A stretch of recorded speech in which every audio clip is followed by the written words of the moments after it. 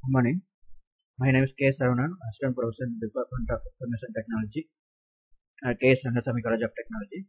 In this class, we can see the personal computer dismantling and assembling. Before that, what is a computer? So, a computer is a combination of both hardware and software. Means that's an electronic device capable of receiving the information, data from the user, and execute the programs and produce the results in the form of information or a signal. Then what are the types of computer? Means different types of computer we are using. First one is a desktop computer. The second one is a gaming computer. Third one is all-in-one. Fourth is a laptop or notepad, a netbook or tablet or smartphone or the pocket PC. Nowadays we most of are using a laptop and a smartphone.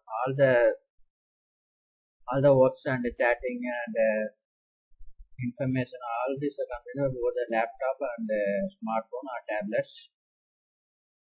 What are the components of the computer? Means mainly three components are available. First one is hardware, then software, and third one is firmware. The hardware components means we can touch and feel the components. For example, monitor, keyboard, mouse. These are the hardware components. The software component is a set of instructions that enable a computer to perform the specific task. For example, we can add the two number means there is a coding available there. Example, MS Office, antivirus, Word, etc. Then firmware. Firmware is a computer program that provides a low-level control device to specific hardware.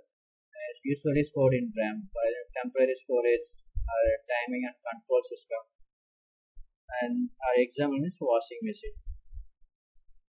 And this is the overall structure of the computer hardware systems.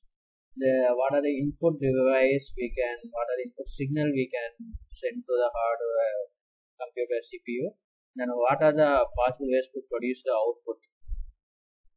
For example, we can scan the image that the signals will be input to the processor. A camera, keyboard, mouse. In this way we cannot get the output signals. At the same time, the printer, speaker, monitor, in this component will produce the output information. These devices we cannot send input signal to the CPU.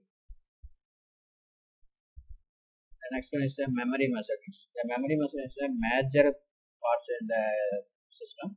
Because nowadays all the system and smartphone or laptop or tabs can use 4 GB RAM or 8 GB RAM like that, and the storage is 1 TB like that. This in our system and basic things is bits. This is the smallest unit of data. It fits either 1 or 0. All the informations or whatever the image or movie, all the information are values will be stored in 0 or 1's format. And nibble means 1/2 of a byte consists of 4 bits. Bytes means 8 bits makes 1 byte. These are the unit name like that. 4 bits is equal to 1 nibble, 8 bits is equal to 1 byte, 1024 bytes equal to 1 kilobytes, then 1024 kilobytes is 1 megabyte. 1024 megabyte is 1 gigabytes, then 1024 gigabytes is 1 terabyte. Nowadays we more rarely use 1 terabyte hard disk to store the data. Then in company side and the management side they use 1 petabytes. Then again 1 gigabytes and terabytes are available in memory unit. Mostly we can use 1 terabytes of data. Nowadays we can use enough to store all the data. The next one is general components in this first available in the computer means. First one is a keyboard, then second one is the mouse, then a speaker, then printer, then monitor, cable, network cable, SATA cable, then adapter, printer cable, bias, battery setups, then Intel memory chips, bias battery, SMBS, hard disk, then SATA cable, then next chip, RAM, network fan, network adapter cable, port, HDMI cable, network setups, then HDMI cable, network slot, network port, motherboard. These are components. Then PC towers. Usually all the CPU processors usually made in steel or plastics. Mostly all the CPU processors manufactured or steel or plastics only. Different varieties are there. Full tower, mid tower, mini tower, then desktop. Desktop is now we can use all the colleges and home we can use a desktop. Some of the companies or organization use full tower CPU or mid tower CPU like that. The next one is the SMBS, simple mode power supply. In our CPU there are more number of components are available there. Small particular chips or a mother fan or a micro board adapter like that. Further, we cannot give power supply with a capacity like that. Further, we can use SMBS. This SMBS helps to separate the power supply to all the devices. The first input for 240 volts we cannot give directly to the motherboard or microprocessor fan like that. To avoid that, we can separate the power supply and convert it to 5 volts or 12 volts like that. And next is SMBS connector. SMBS connector have 24 pins and they are normally 12 pins in a row. 10 plus 2, then 24 pins means 20 plus 4 pins. If the computer have the buttons, the power button we can on means the directly power comes with these 24 pins and separate the power into different parts. Then next one is the motherboard.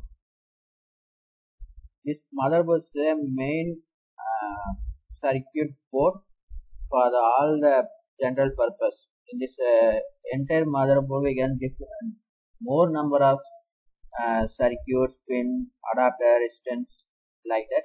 If any one of the damage means we cannot function well. At the same time, different ports, memory slots, processor like that. Then next one is the processor insertion. Raising or locking raise once the chip gently inserted.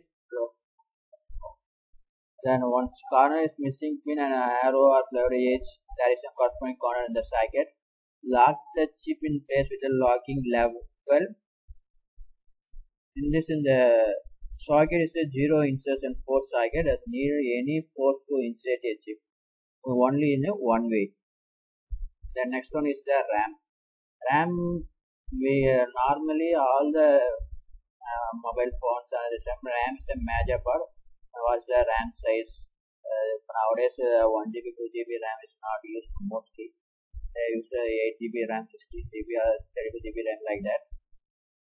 The RAM is a temporary storage memory, random access memory. All the data are stored in temporarily in this RAM. Once the system power shutdown means or switch off means the entire data we lost. The next one is a hard disk drive. This hard disk drive is a storage device. All the data and information, videos, images are stored in this hard disk device. In this hard disk, mostly nowadays we use last 2 or 3 years back this 500 gigabytes only. Nowadays we can use 1 terabyte. All the laptops, new laptops or advanced laptops comes in 1 terabyte hard disk. In this hard disk there is a magnetic field to store the data. All the data stored in a digital information like zeros and ones. Then stored data is rapidly routing disk are called platters. Each platter has a smooth magnetic surface on which the digital data are stored. And as the hard disk connectivity standard, in this we have two standards. One is the IDE and one is the SI. First one is the ID is the integrated drive electronics, also known as AT attachment. Standard interface connects the storage device such as hard disk to CD-ROM drive or pin. Two types of ADD, named one is the PATA and another one is SATA. Mostly nowadays we can use all the devices SATA cable. Some of the PCs, the organization have the PATA cable like that. Then different PATA and SATA cable and the connectors. The first one is the cable front view of the SATA cable. Then another one is the connect with the hard disk. And third one is the PATA connector. The connector available in this motherboard. It's a SATA cable and a SATA connector and PATA of hard disk. The next one is a BIOS, a basic input and output device. It controls most basic operation and response for scanning the computer inside the hardware. Operating the BIOS any correction existing errors, support new CPU, support new hardware, etc. It's a program that is made accessible to the microprocessor with an EOM chips. Thanks for watching and thank you.